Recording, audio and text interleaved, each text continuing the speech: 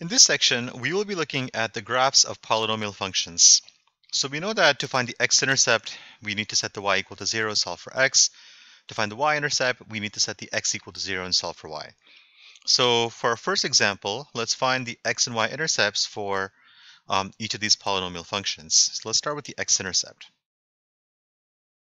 To find the x-intercept, we need to set the y, which is same thing as f of x, equal to 0, and solve for x. So we're going to set the entire left-hand side, the f of x equal to 0, and we have 0 equals to x minus 4 times x plus 2 times x minus 5, and by the zero product property, the values of x are 4, negative 2, and positive 5. So our x-intercepts are going to be 4, 0, negative 2, 0, and 5, 0. The y-intercepts, to find the y-intercept, we need to set the x value equal to 0 and solve for y. So we have f of 0, remember x, the parentheses contains the input or the x value. So if we set the x value equal to 0 for proper notation, we're going to write f of 0. And that equals to 0 minus 4 times 0 plus 2 times 0 minus 5. And this is going to be negative 4 times 2 times negative 5. Negative 4 times 2 is negative 8. And negative 8 times negative 5 is 40. So our y-intercept is going to be the ordered pair 0, 40. In the next example, we want to do the same thing. We want to find the x-intercept and y-intercept. So for the x-intercept, we are going to set the y value equal to 0. Y is the same thing as f of x. And then to find the y-intercept, we are going to set the x value equal to 0 and solve for y. So here, we're going to set, well, in this case it's g of x, so we're going to set the whole left-hand side equal to 0, and we have 3x to the 4th plus 15x cubed plus 12x squared. Okay, so the first thing we want to do is we want to try and factor this. And when we factor, we're looking for the GCF, or the greatest common factor. So between 3, 15, and 12, the largest number that can go into those is 3.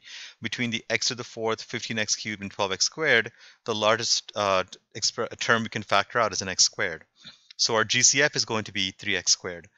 Now we learned back, I think it was in like chapter 2, that when you have the GCF, for one, we are going to write the GCF on the outside. So the GCF is 3x squared. It doesn't just disappear. We're going to write that on the outside of the parentheses. And in the parentheses, to determine what's left over, factoring is dividing. So when we factor, we divide each of these terms by 3x squared. So we have 1, and x to the 4th over x squared is going to be an x squared. 15 divided by 3 is 5, and x cubed over x squared is x. 12 divided by 3 is 4, and then x squared divided by x squared, that's 1. So this is what's left over. Now we have to keep factoring. So we have 0 equals to 3x squared. The two numbers that multiply to be 4 and add up to be 5 are going to be 4 and 1. So remember, we're looking for the numbers which multiply to 4, add up to be 5, which are 4 and 1. By the zero product property, we set each term equal to 0. So let's do the easy ones first. If I set x plus 1 equal to 0, I get x equals to negative 1. If I set x plus 4 equal to 0, I get x equals to negative 4. Now, if I set 3x squared equal to 0, so I have 3x squared equals to 0, I divide by 3, I square root that, and I'm going to get x equals to 0. The only way something can multiply with a constant to give you a 0 is if the x was 0. So our x-intercepts, and I'm kind of running out of room here, but our answer, our x-intercepts are going to be 0, 0, negative 4, 0, and negative 1, 0. And just keep in mind that for all x-intercepts, the y value is going to be 0. The second one should be a little bit easier. To get the y-intercept, we just set the x value equal to 0. And the x value is the input, or what is contained in the parentheses. So we're going to have g of 0 equals to 3 times 0 to the 4th plus 15 times 0 cubed plus 12 times 0 squared. So this gives you 0, this gives you 0, this gives you 0. So g of 0 is just going to be 0. So our y-intercept is going to be 0, 0. Okay, so take a look at those examples. Think of questions for class. Now let's talk about the behavior of an x-intercept. Okay, so the behavior of a graph at an x-intercept. And that determines the multiplicity at that point. And I'll talk about multiplicity later on, but let's just look at some basic shapes. So if the graph crosses the x-axis like this, it simply crosses it, there's a multiplicity of 1. Okay, it's a single zero. So here, the graph is crossing the x-axis. So when it just crosses the x-axis, then and let's say it does it at the point A, the factor is just going to be x minus A. Okay, and the degree of it is going to be 1. That's what I mean by multiplicity. Multiplicity means what is a degree? So this has a degree of 1. If the graph touches the x-axis and then it goes the other way without crossing it, that is going to have a multiplicity of 2. Okay, so in this case, let's say the graph, it touches the x-axis here at the point A and then it goes the other way, then f of x is going to equal to x minus a to the second power. So that has a degree of 2. Multiplicity of 2, degree of 2. If at the 0 the graph makes like this snaky shape, then that is going to have a multiplicity of 3. So if the graph makes this snaky shape at the point A, then the factor is going to be x minus a, and it's going to have a degree of 3.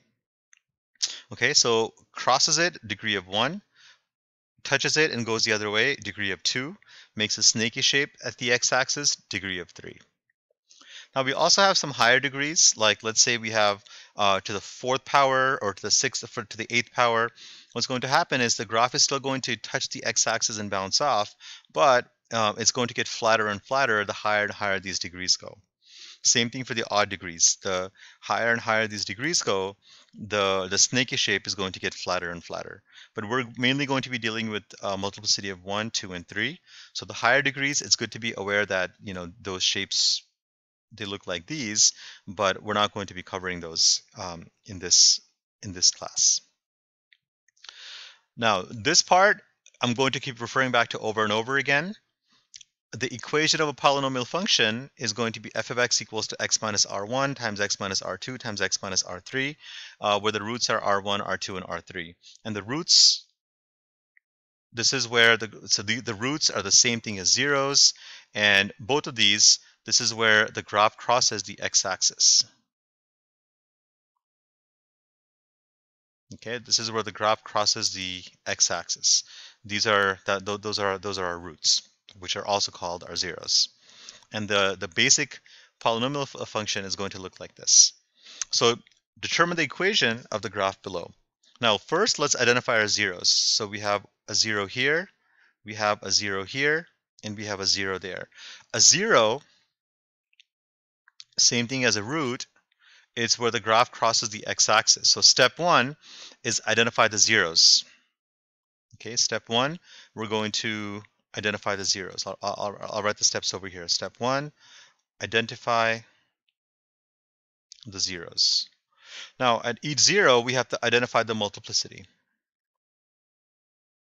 Okay, so identify the multiplicity at each 0. So here, the graph simply crosses the x-axis at -3, so this has a multiplicity equal to 1.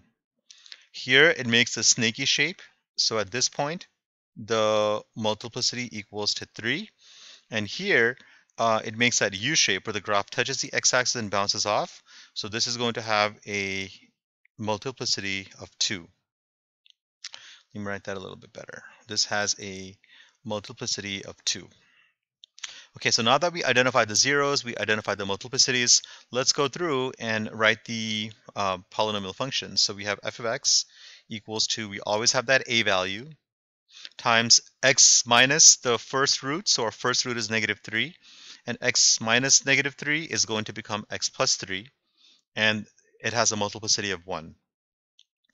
At -1, it makes a snaky shape, so that's going to be x minus -1, which is x plus 1, with a multiplicity of 3, so degree of 3. And at x equals to 2, so that's going to be x minus 2. The graph has that U shape, so it touches it and bounces off, and that has a multiplicity of 2. So we have a times x minus negative 3, which is x plus 3, times x minus negative 1, which is x plus 1. But that has a degree of 3, and then this x minus 2 has a degree of 2. So it's always x minus whatever the root or the 0 is. Okay, well, we're not quite done because we still have to find out what is the a value. So in order to find the a value, we need to plug in a point that's on the graph. And a point that we pick has to be an exact point. It can't be an approximation. Like here, we have 1 comma whatever this point is. It might be like 31, might be 32. We don't know. We can't approximate. So the easiest thing to do is to pick the y-intercept in this case. So 3, plug in the y-intercept. Okay, so your y-intercept, so the point we're going to plug in is the y-intercept, which is the point 0, comma 10.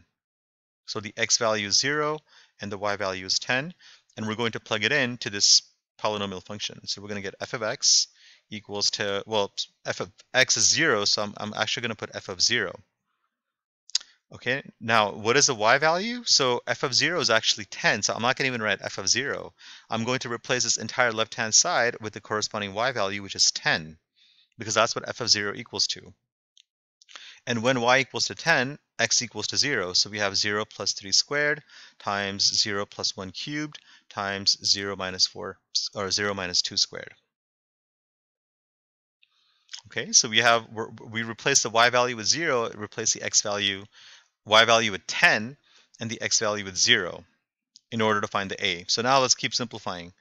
Order of operations is do the parentheses first, so this is 3 squared, 0 plus 1 is 1 cubed, 0 minus 2 is negative 2 squared. So this is 10, 3 squared is 9, so we got 8 times 9, 1 cubed is 1, and negative 2 squared is 4. So we have 10 equals to 36a, then we divide both sides by 36, and a is going to be, so 10 divided by 2 is going to be 5, and 36 divided by 2 is going to be 18. So we are going to end up with a equals to 5 over 18, and that is going to be the a value.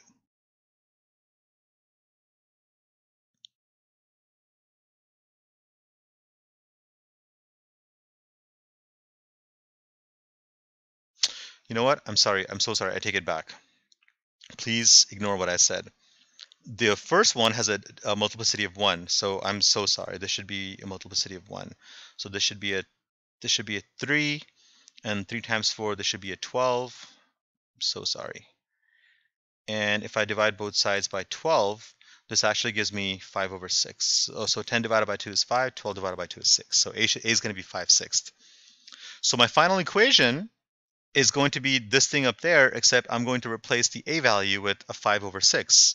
So my final equation is going to be f of x equals to my a value, which is 5 over 6, times x plus 3 to the first power, which is just going to be x plus 3, times x plus 1 to the third power,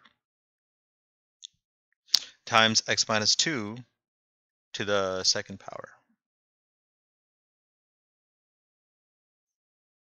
Now, we will do more examples in class, but the main thing we have to know here is when you cross, it's a multiplicity of 1. When it's a snake, multiplicity of 3. When it's a U-shape, multiplicity of 2. And it's always going to be x minus the 0. So x minus negative 3, that's how we get the x plus 3. X minus negative 1, we get x plus 1. X minus 2, we get just x minus 2. Okay, so the next couple of examples, so these two here, we will do in class.